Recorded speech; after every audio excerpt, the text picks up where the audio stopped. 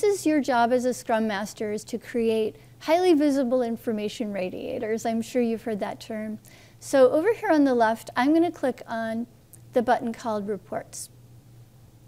So Jira says, hi, Scrum Master, here are your choices of reports.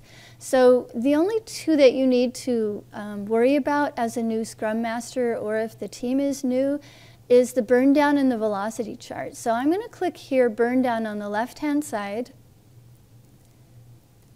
And voila, here's the burn down, which we just looked at.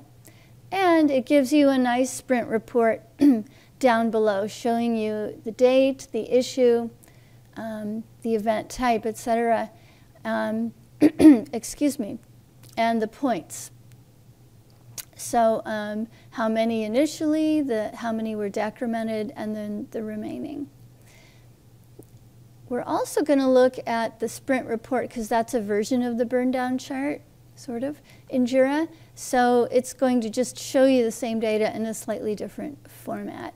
What I like about the sprint report is that it shows you the total story points right here where my mouse is moving, which in our case, in this example, was 8. Now we're going to look at the velocity chart. So this is kind of cool. It's one of my favorite charts. And this is a really good one to show the team. So you'll see in the legend here that the gray is what the team committed to, in this case, you and me, and the green is what was completed. So what you'll see here is that we committed to 11 points, so that's the total number of points in all the stories in our sprint.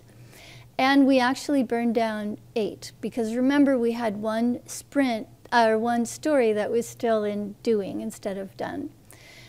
And then it gives us a little summary down at the bottom. Our commitment was 11, our completed was 8. There's a bunch of other reports here, and you can check those out. But for the purposes of getting started, I hope this was useful. Thank you.